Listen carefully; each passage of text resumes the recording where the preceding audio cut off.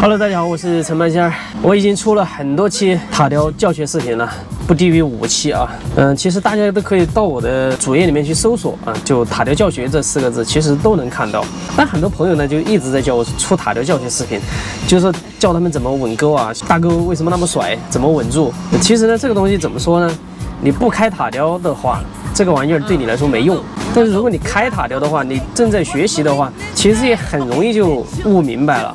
最主要是有些粉丝他跟我说什么呢？他刚入学啊，他说他没有师傅教。天哪，你就自己这样自己琢磨吗？自己这样学吗？我们都是师傅教出来的呀，没师傅教你怎么学？没师傅跟你讲怎么来稳钩呢？对不对？你们看到下面那工地的装载机跟挖机了吗？就塔吊这个玩意儿，这个东西它比那2个东西都简单。最复杂的是挖机，知道吧？它动作比较多。塔吊很简单，就6个动作。非常简单的一个机械啊，前后左右，左手边啊，这个是左手，这边的是右手边，右手边更简单，就一个上升跟下降。你们注意看那个大钩，前面那大钩看见了吗？那里起钩有3个档位啊，下钩也是3个档位，1档、2档、3档，简不简单？那逐级回到空档，然后1档。2档、3档起，2档、1档，空档你就停了。这边这个其实完全不用教啊，这个东西特别简单。然后呢，我们看左边这个左旋右旋就是大臂左摆右摆，这个很好理解是吧？然后向外向内就是前后，小车的前后小车呢总共是有2个档位，前后各2个档位啊。收小车1档，小车向我们这边来了。速度太慢，我们用2档。看2档，我首先呢给大家讲解一下这几个手柄它的动作啊。看啊，小车跑过来了，这个就跟那个有轨道似的，差不多啊，跟那火车轨道似的。大臂嘛，它两边就相当于那个火车轨道，然后那个小车上面是有轮子的，它就在这个轨道上面跑。你看，有4个轮子啊，这个小车上面是有4个轮子在跑，它就这样跑。向前啊，我们操作手柄向前操作，它就往前跑。你看，2档向前跑，是不是特别简单？那现在呢，我们来讲一下这个左旋右旋啊，向右摆臂，这个就不能像小车和起落钩那样子直接打了啊，因为这个大臂它是比较重的，你如果直接一下子放进去的话，塔吊它突然会摇，然后这种反档机你需要先敲2下，让那个大臂轻微的动起来，然后再放在档里面去。1档、2档、3档、4档，那4档的速度就特别快，回到空档，让它停呢，也不能一下子就给它打到档里面去，慢慢打啊，慢慢打，一下一下的来。等到要停的时候，你可以直接放档里面，停了。向左摆也很简单，先敲2下啊，然后放在1档里面，放在1档、2档、3档、4档，4档是速度最快的啊。3档、2档、1档，空档。大臂呢，它由于惯性的作用，你给它回到空档之后，它还会一直跑，一直跑，所以这个时候就需要我们向反方向打。给它打停，这个呢就叫反档机。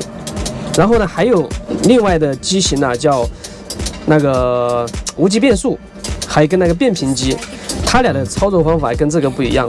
那现在我开的这个，我就教大家这种反档机啊。好了，现在呢我介绍了一下这几个手柄它们不同的作用。这个呢是介绍给那个完全没有接触过塔吊的人听的啊。如果是想学怎么稳钩啊，请看接下来的视频。首先呢，我们要明白为什么它的钩会甩，会前后甩或者左右甩。我先教大家就是前后甩怎么来剪啊，这个是需要靠粗小的收小车来给它剪浪。首先呢，我们先让它浪起来啊，先让它甩起来。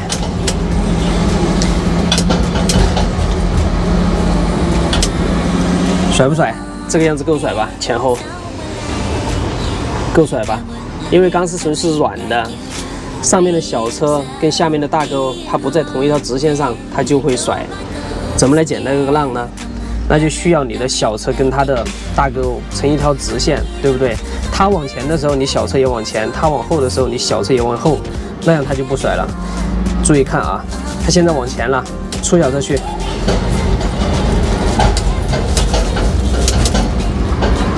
怎么样？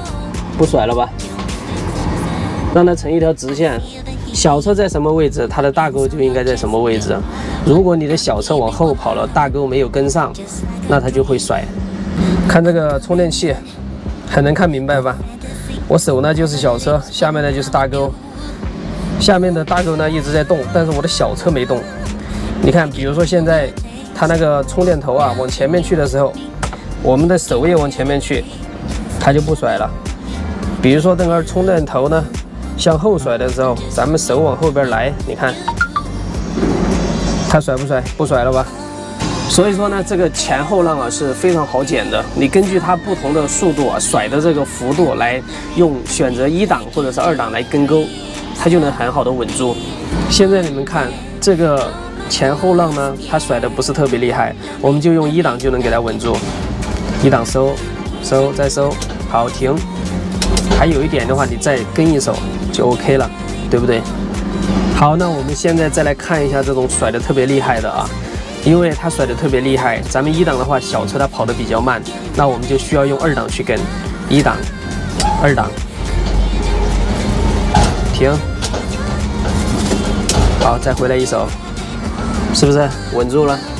这样就不甩了。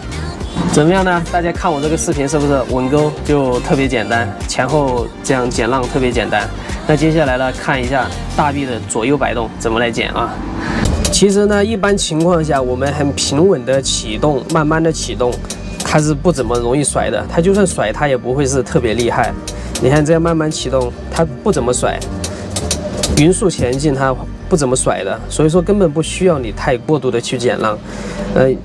它甩是什么原因呢？就是你的大钩跟你的大臂它动的不一样啊，它没有那个规律不一样。就刚才我说的那个大钩在跑了，然后你的大臂没有跑，对不对？它俩不垂直，不在一条直线上，它没跟上，它就会摆动，对不对？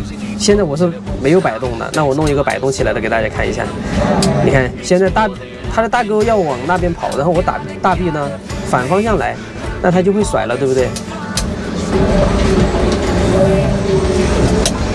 完了，我想给它弄甩都不行了，我得下矮一点啊！真的，你如果开习惯了，你想给它弄甩，好像都挺困难的。再来，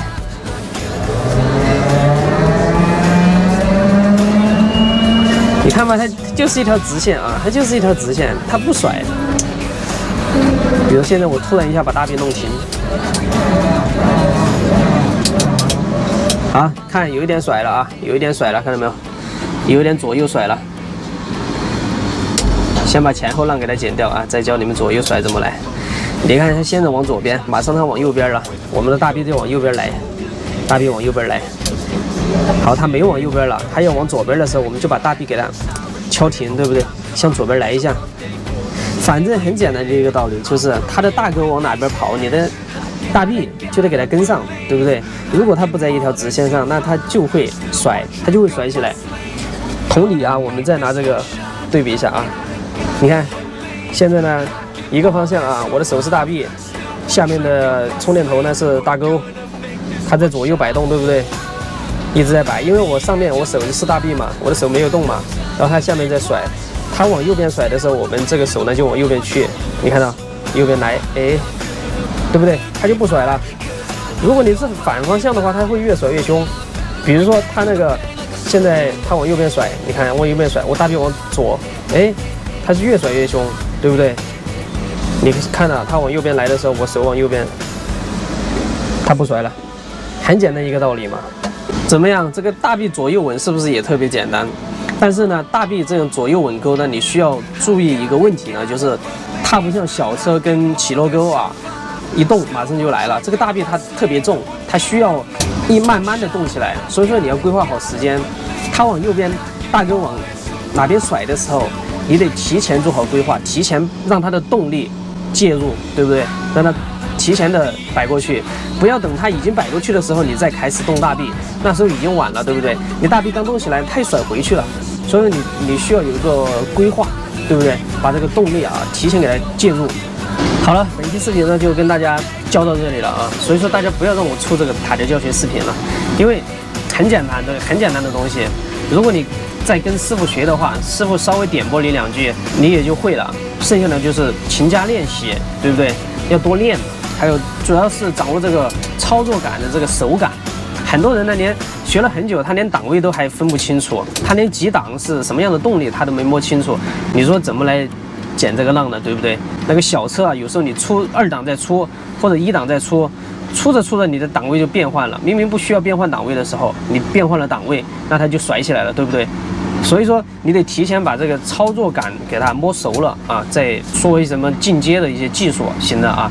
所以塔吊这个东西会开，4个人都会开，很简单，就连7、8岁的小孩子上来他都会开，他都能把塔吊动起来。但是说你要开好，那是另外一回事儿，对不对？